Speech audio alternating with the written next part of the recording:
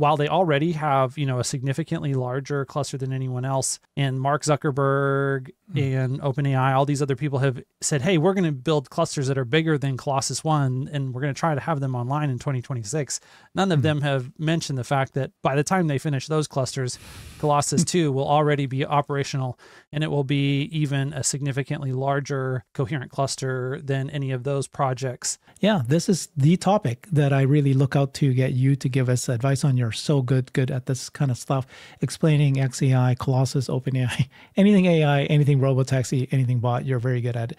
So there's a lot of, it's a race is happening. This is new report saying XAI is investing upwards of $40 billion at its Colossus site to train Grok.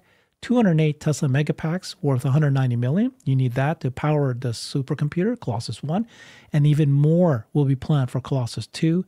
They're building a 500-acre solar farm near the site. And look at this, construction begins in September. This is a news report by this local news video company, a TV company. So let's watch it. For the first time, we get inside XAI's Colossus 1 facility in South Memphis, a facility that much of the community has been concerned about. Action News 5's Joe Birch took the tour and shares what he saw both inside and outside. So for the very first time since Elon Musk landed in Memphis, we got inside XAI, Colossus, the world's largest supercomputer. Now, they didn't allow us to bring our camera in, but we did get a tour that would delight computer nerds to the max. We can show you, however, though, some of the elements of outside XAI, outside Colossus. That's got cooling tower now under construction. That's part of the structure that will cool water that will come from MLG&W, and it'll be sewer water that'll be reprocessed and then used to cool the computers inside Colossus. Over here, we have one of two substations for MLG&W built by XAI that ultimately are designed to take away the turbines that have caused so much controversy here in Memphis. We're going to do the right thing whether people are watching or not, and we've done that, and we've proven that to be the case, whether it's the gray water plant that we've built just north of here, bringing in the Tesla megapacks to add the resiliency and to be able to isolate ourselves during the demand response event, or going back and giving back to the schools that we've been doing, for the past couple of months, and cleaning up the community, really. We just want to be good partners. XAI says currently 208 Tesla megapacks are in use right here on site at XAI, the Colossus supercomputer. And they use these to smooth the transmission of power to the supercomputer itself, to Colossus. It's a fascinating journey inside the world's largest supercomputer. That was good. What do you think? Yeah, I mean, obviously not a lot of new information that he shared there for those of us who have been following this closely, but everything that he said was pretty accurate. You have to chuckle at the framing that the first host said that, many of the people in the community have been concerned about it. And I'm sure there are many people in the community that have been concerned about it, but there's also going to be many people in the community who are excited about it, especially since they've been able to get construction jobs and all sorts of things going on there. And this is one of the most important construction projects and just ambitious compute cluster projects that we have ever undertaken. That Colossus 1 supercomputer, when it came online, took the title of the largest coherent compute cluster for AI in existence. I believe it still holds that title. And then, of course, they're not stopping. There's going to be Colossus 2, which is going to be even bigger. So currently, Colossus 1 is well over 200,000 GPUs that are all networked together as one big unified AI brain. And the next one for Colossus 2, Elon has said he'd like to get up to 1 million GPUs connected together. And that's going to be significantly more coherent compute than Colossus 1, because those are going to be more powerful GPUs as well. So it's going to be more GPUs, and then they're going to be better, more powerful GPUs to begin with. And so it's going to be pretty exciting. I do love to see that, XAI is trying to be a good partner to the community. And I think one of the things that a lot of people would be concerned about on a project like this is that, these AI compute clusters are very power hungry, and you could be concerned that, well, this thing that's going to use so much power, is that going to affect my ability to get power at my house, or the prices that I pay there for electricity as well? And having these huge banks of megapacks really, really helps with not only giving good high quality power to the computers with the response times they need. Like, it's technically something that the supercompute cluster itself needs in order to operate, just period. But then it has the added benefit that if they have enough extra storage there with those megapacks, that they can do what's called, load smoothing or load shaving for peaks, where if there's some sort of demand event going on there in Memphis, a heat wave or, something to that effect, that the cluster can actually disconnect from the grid and reduce the overall load that the whole grid is undergoing. And so the community doesn't necessarily have to be exposed to the risk of having this, high power application anytime that the grid there is under further stress. And so it helps really just to make this an easy thing for everyone to do.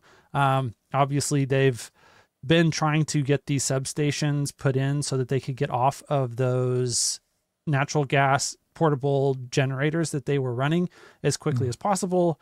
They put them in very, very fast time as far as, what these things usually take to install and get operational. And, that was always the plan. They will probably bring some back as they bring Colossus 2 online. I would anticipate ahead of being able to, because I think the substations that are all coming online now are just to power the existing Colossus 1. I think the substations that are going to be needed to power that more powerful Colossus 2 cluster are still in the early phases. So this is kind of going to be an ongoing rolling build out of infrastructure in order to support this thing. And all of this, is in service of XAI being able to catch up with the leading models from both OpenAI and Google, all the other frontier labs that are out there as well. And while they already have, a significantly larger cluster than anyone else, and Mark Zuckerberg, and OpenAI, all these other people have said, hey, we're going to build clusters that are bigger than Colossus 1, and we're going to try to have them online in 2026. None of them have mentioned the fact that by the time they finish those clusters, Colossus 2 will already be operational, and it will be even a significantly larger coherent cluster than any of those projects. And so XAI and Elon are already ahead of the competition on cluster size. They are going to be able to maintain that lead. And so while they're coming from behind when it comes to algorithms and the models themselves, they've already caught up to the forefront. And hopefully with this extra resource of all this additional compute, they'll actually be able to accelerate and move into the lead decisively in a sustainable way. Because right now they're all kind of, one will come out and it'll be a little bit better than the other ones. And, a few weeks later, then another one will come out and beat it. But that may be something that with these resources, XAI is finally able to break out of. Man, Hans, so much. It's unbelievable what you know and what you just educated us on. I really, really appreciate you there. I wanted to ask you about the solar farm, though. So they're building a 500-acre solar farm near the site. Could be a proof of concept, right? It could be. I wonder who's. Yeah. That is going to be an increasingly important part of how these big data centers get powered in the future. That 500-acre size is going to be a relatively small overall fraction of the power that's supplied to Colossus 1 and Colossus 2, but it is a good first step. And just right now, the way that the market overall is structured, I think natural gas is in a position to capture most of the incremental demand for electricity in the United States that is coming from these AI data centers. But we're going to start running low on our ability to meet that incremental demand with those natural gas turbine generators sometime in the later part of this decade, maybe 2027, 2028, 2029, somewhere in there, if current trends hold on how all this stuff is playing out. And then really the next big thing that will fill in the gap after that is probably going to be solar, and then batteries are already, I think, going to be an important part of these deployments, just for the exact same reasons that I mentioned earlier with why Tesla or XAI has put these Tesla Megapacks there with Colossus One. All of the compute clusters can benefit from that. It helps to technically be able to provide power to those clusters, smooth out the relationship with the utility provider that you have. And yeah, that's just gonna continue to be a dynamic that is true really across a whole number of different players. So like Tesla's going to sell quite a few Megapacks just dedicated to this one use case, and not just to XAI, to lots of other people as well. But then when you have that, then it also becomes easier to incrementally add solar, because having the solar Megapacks, it really makes having isn't it brilliant? Solar. I was going to ask you that, whether or not this is it. Like this use case for Colossus for XAI is going to show the world that this is what's required for all data centers as they create them. And it sounds like you're agreeing with that. So yeah, it'll be a huge portion of that. Everything's going to be in competition. Sure. Big nuclear reactors are going to be a portion of the mix. There's hopefully at some point we've got some fusion reactors in the mix. Hopefully no coal, but yeah, I think that solar and batteries, natural gas and nuclear are all going to be part of the overall pie that it takes, and everyone's going to have their own investments and their own strategies and their own shots on goal at powering these things. So we'll see all of them, but yeah, like the long-term future, I really do think belongs to solar and batteries, because of the speed with which the price is falling on both the solar cells themselves and the batteries. That, as we unlock these big use cases of demand for Megapacks, then we aggressively are pushing down the price of these LFP cells, down the cost curve for Wright's law. And the cheaper that the batteries get, then it's like you have a double whammy of how much cheaper that makes installing solar overall, since you do need the batteries, but they're useful for so much more than just leveling out the solar power that you get. Yeah, I think what you just taught me just now, what just made me realize this, is that there's multiple benefits of the Megapacks for the data centers. One is the load balancing from the local utility, but also it can now be attached solar farms to it. So then it becomes this obvious thing to do. No, don't just use it for one use case, use it for multiple. So let's talk Tesla. Tesla's Giga Texas Cortex 2 is not being left out. This is Joe Techmeyer again. He takes these videos and spy shots all the time, and he found Giga Texas Cortex 2 facility. It's under construction right now. There's 10 large green painted transformers were delivered to the site, temporarily staged on the east side of the cathode plant.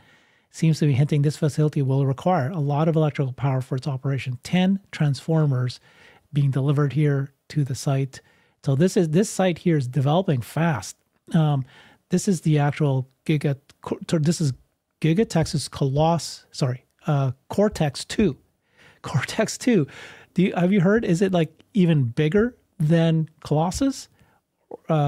2, which is bigger? So it's definitely not bigger than Colossus 2, and my understanding is it's not planned to be bigger than Colossus 2, but it is bigger than Colossus 1. And so that it's pretty impressive that Elon is following up his investments with XAI with such large investments also for Tesla. And I think this was one of the things. They plan to have over 350,000 GPUs installed here. A portion of those are going to be whatever, either AI4, AI5, or AI6 computers that are networked together in these data center racks instead of being put in the cars. because that is a big part of their overall validation process, and it's a big part of their overall training process right now too, that they're doing more and more training on data that is, generated by these car level, AI4, AI5, AI6 computers in the data center. But a big portion of that 350,000 is going to be NVIDIA GPUs, and Jensen is able to make them in quantities that are more than enough to supply what Elon wants at prices that Elon is willing to pay. And it's easier and faster to work with those than to scale up Dojo faster or harder than they have been. They're still going to use Dojo.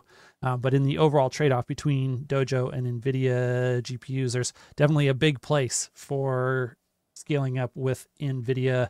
And so that's going to be, a big portion of Cortex-2. And that alone is going to rival a lot of the other biggest hyperscalers and AI labs in terms of unified training compute. So it will definitely be like a top 5 cluster. Okay. All dedicated just to Tesla, just to training, FSD, robotaxi, and then the Optimus robot.